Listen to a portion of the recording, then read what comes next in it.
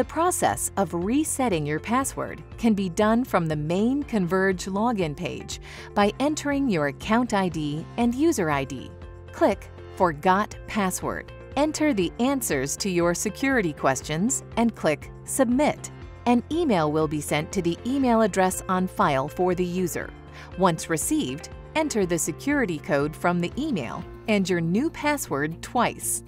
Remember, your password must contain 8 characters, 1 uppercase letter, 1 lowercase letter, 1 number, and 1 special character.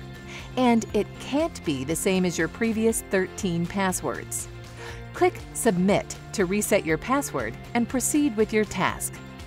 For more information about resetting your password and managing your security questions, visit the Resources and Documentation section located on the Converge login page at www.convergepay.com.